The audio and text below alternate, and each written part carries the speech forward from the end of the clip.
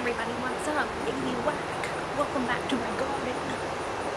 Today I'm going to be talking about trellis and tomatoes. These things are going to look awesome. I don't know about your garden, but I literally get thousands of emails every single day because my garden is so much better than everybody else's on the internet.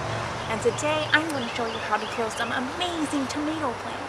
Not only is this method totally easy, but it's going to give you 3,000% more tomatoes than anybody else. So this is the correct way and the right way that you should do it. It's awesome, guys.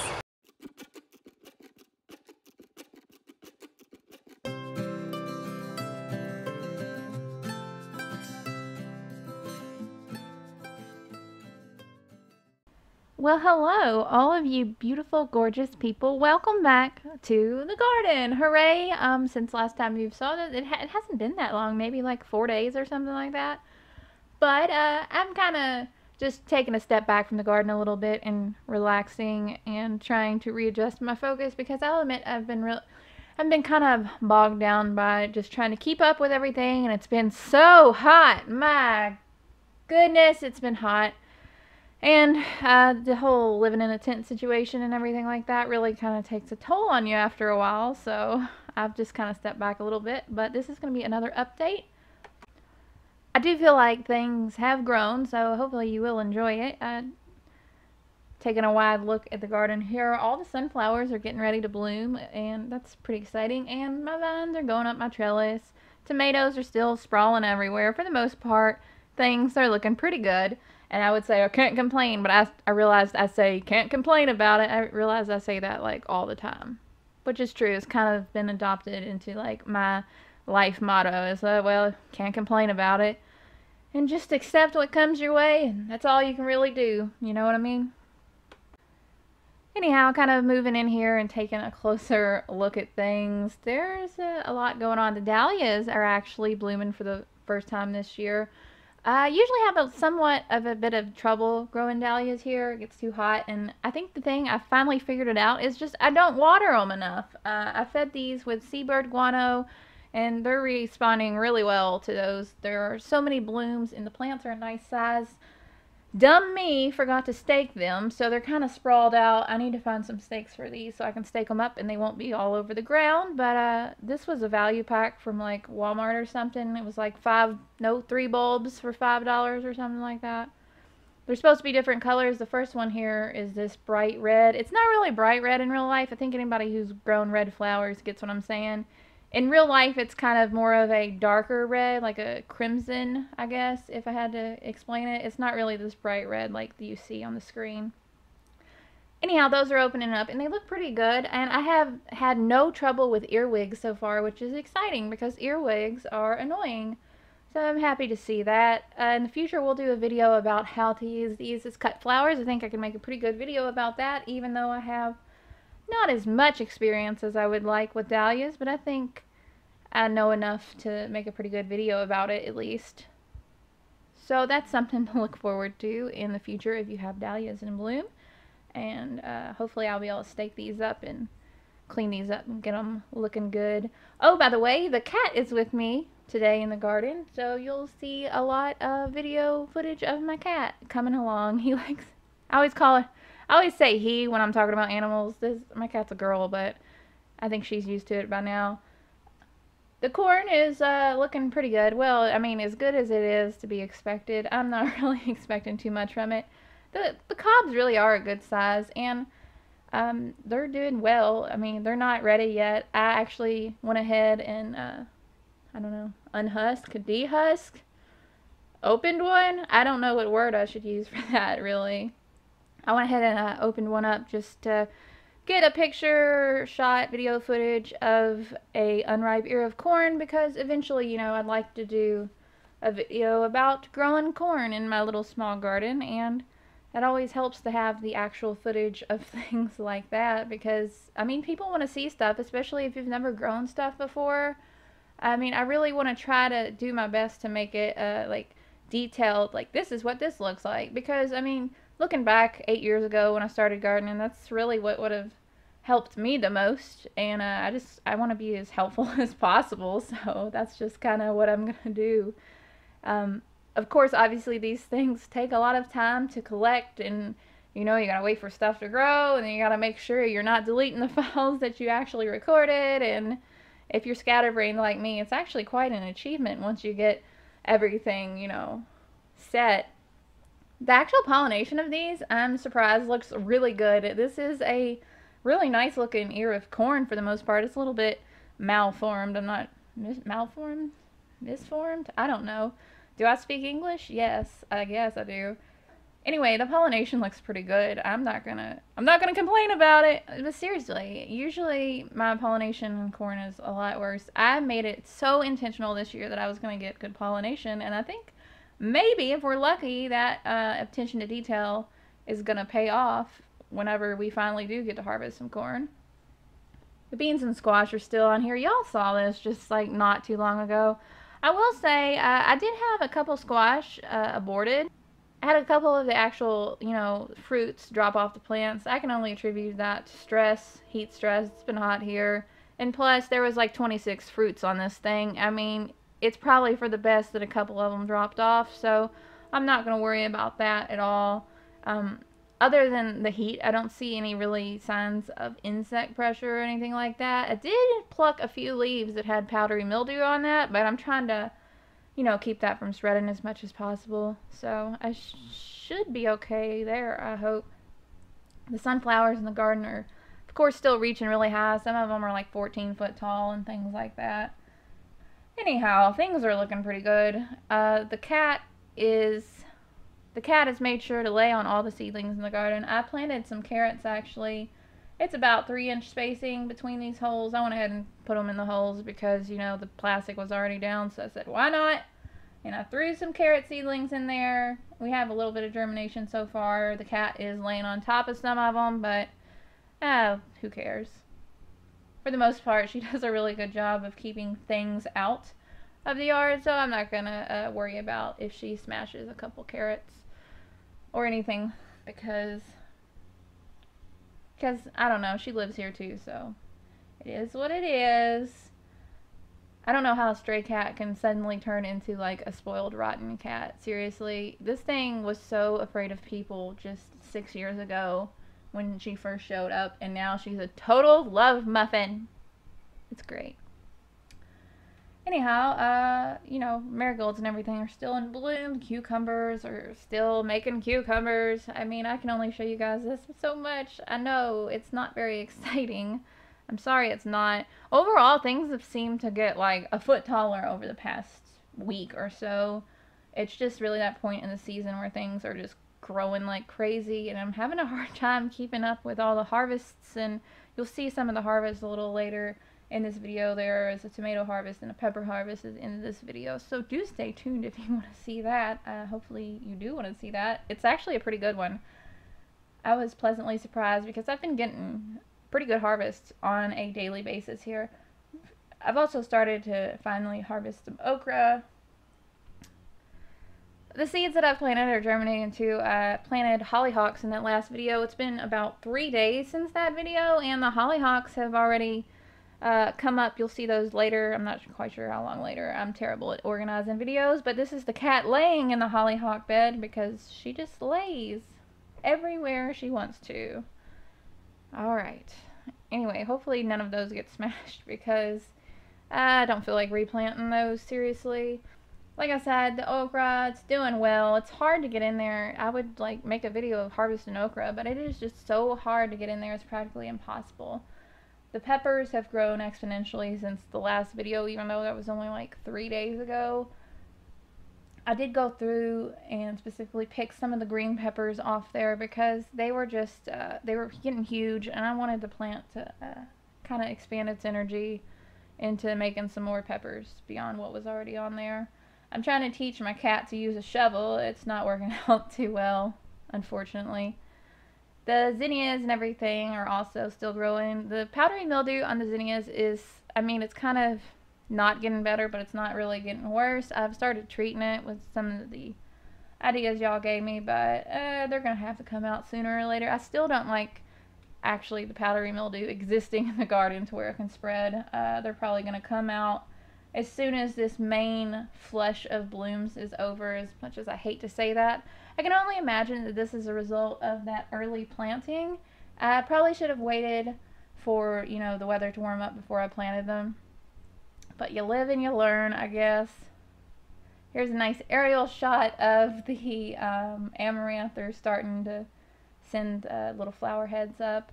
It's so funny. I need to like buy a drone or something. I think I would have so much fun with it, but not in this yard because it would be miserable, because I'd always be recording things that ain't nobody want to see it, because I don't live, seriously, you don't want to see this place.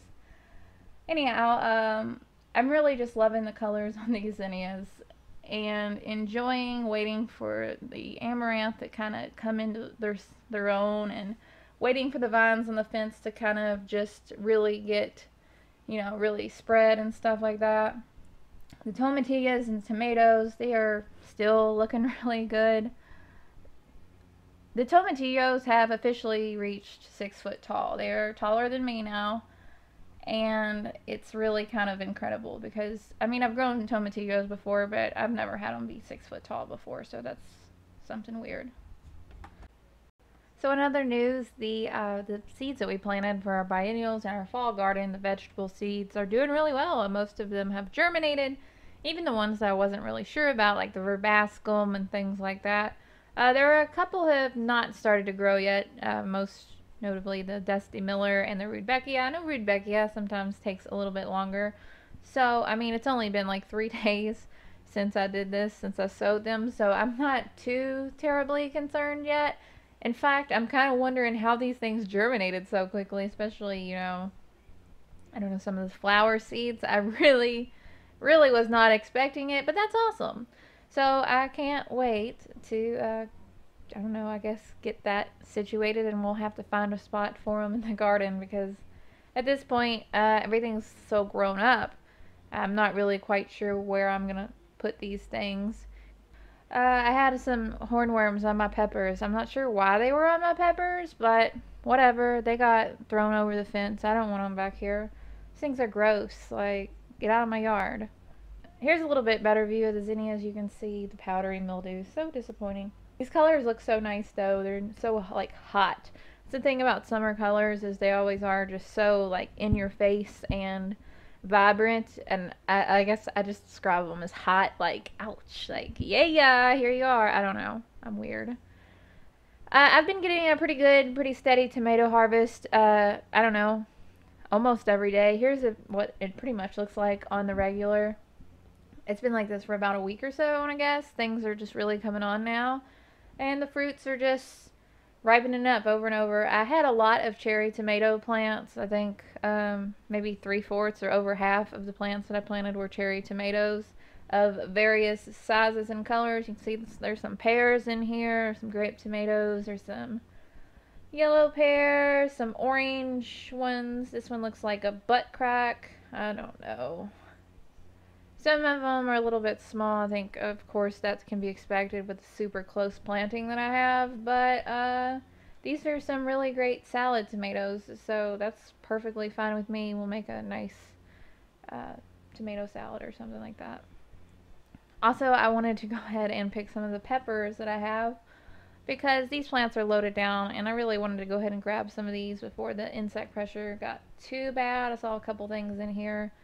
And plus I want these to set more fruit, so I don't want them to spend all their time and energy ripening up these huge things. These are the Spanish mammoths. If you're wondering why there's that bar down there, I dug this cardboard out of a trash can, and that's somebody's address. I didn't want to broadcast somebody's address to the internet, so shout out to that person that I got this cardboard from. Anyway, those are the Spanish mammoths. They're pretty big. I'm definitely surprised by that. They're nice and long, and the walls seem really thick. Lots of flesh. I also have these banana peppers. I think these are banana peppers. I'm not quite sure. These were in a mix. They might be Hungarian hot wax or something. If I had to guess, I'd say they're either that or the banana peppers. These things are enormous. I can't get over how big these things are. These things almost make the Spanish mammoth peppers look small, if that's even possible. The plants are completely loaded down, And I'm just picking the ones that were like big. I'm not even picking the ones that were, you know, a smaller size and stuff. I can't get over how well these peppers are doing. I think I finally got the right combination for feeding and stuff this year. And I think the spacing is really good. You can see even these bell peppers, they're a bell pepper mix. I don't know what varieties they are. It was just, you know, a mixed package that I got. These are so meaty, it's insane. And the size is really good. These yellow peppers, I want to like wrap these in bacon and stuff them with cream cheese or something. I don't know. I might throw them on the grill. I really don't know what I should do with these. If you have any recipes for like banana peppers or something that are your absolute favorites, let me know and I'll try them out. Most of them look pretty good with the exception of this one that was kind of like brown and crusty at the tip. But I mean, that's the only one. So whatever. I'm not going to argue with pesticide-free, delicious, organic produce that, you know, whatever. Anyhow, you can see I have tons of these things. I could probably like pickle them and make some rings or something, but I don't really like that. Probably end up freezing most of this, make a meatloaf or something.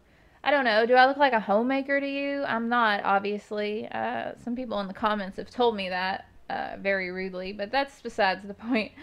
I always get distracted when the cat is out in the garden with me and we end up just goofing off and wasting a bunch of time.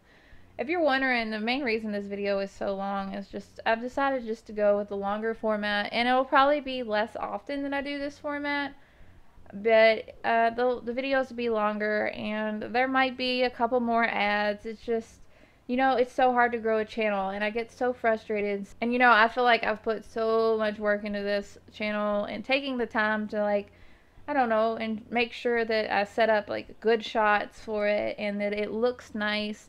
And I know I'm not the best editor. I wouldn't claim to be, but I try. And then, you know, you see somebody upload a cell phone video that it makes everybody seasick, but it gets like 50,000 views. And it's a bummer. I'm not going to sit here and lie about it. I've definitely thought about making some different videos, more of like parody videos, poking fun at other people, but I don't know how y'all are going to take that. So let me know if that's something like more funny videos. But it seems like every time I do that, just everybody downvotes it to all get out. So I probably won't do that either. If I'm being totally honest, I'm just not feeling motivated at all. Like, don't get me wrong, I love growing stuff and I love making these videos, and I wouldn't be doing it if I didn't love it. And I do know that, you know, there's a place, because, I mean, I didn't know how to grow any of these flowers, and I had to learn pretty much by trial and error, and I'm just kind of burnt out, I guess. I'm just going to step back a little bit. Hopefully you can get the house in order and everything, and I won't have to worry about things that are stressing me out. I'm tired of watering these freaking containers, these freaking herb containers. Never again. I'm not planting containers again. I am so tired of watering these things. And also, I've been watering those, you know, those little seed containers that I just started for the fall planting. I normally don't water my garden at all, so it's just, I don't know, I just get overwhelmed and tired of watering things because I really just hate to take care of things. I'd rather it just take care of itself, and maybe my YouTube channel will start taking care of itself too. Last but not least in this video, I just wanted to, I guess, make a quick jar vase of flowers. I have all of these zinnias, you know, and like I said, it's all the hot colors. There's no like cutesy tootsy pink pastel and orange pastels. These things are like super saturated, like I am orange, hello, pay attention to me. The colors are just so bright in your face right now. There really isn't much to go by in terms of, you know, subtlety. So I picked out some orange flowers today, and I decided I would just go ahead and make one of those in-your-face flower arrangements. I just started out with some kale that I still have growing in the garden, and I used that as the base of my filler. This kale has been going since fall. You remember I cut it all back. It regrew from the stump. That's fine. It tastes alright. It's not bad. And after I put the kale in there as the main kind of filler and base to this, kind of gave it some structure, I just went ahead and added orange and some salmon colored zinnias. And I added some rudbeckias that I had. These are winter stone rudbeckias, and I'm really happy that they finally bloomed. These are really pretty. This is, I believe, the Prairie Sun rudbeckia. They're the ones with the green centers. Just grab some of those. Got to be careful not to bruise or damage those petals. So some of them are definitely beyond their prime, that's for sure. But I'm just kind of winging it. This is just gonna probably get given away. I gotta give it away to somebody. I don't really have a table for it to go on, you know.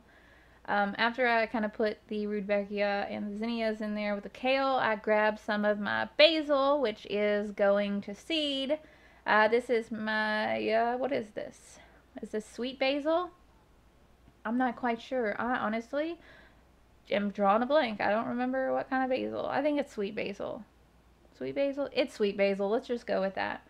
I am putting sweet basil in the vase, and they look nice because little flower spikes give it a little bit of height and a different kind of texture, I guess, other than, you know, the round blooms. Plus, it smells really nice.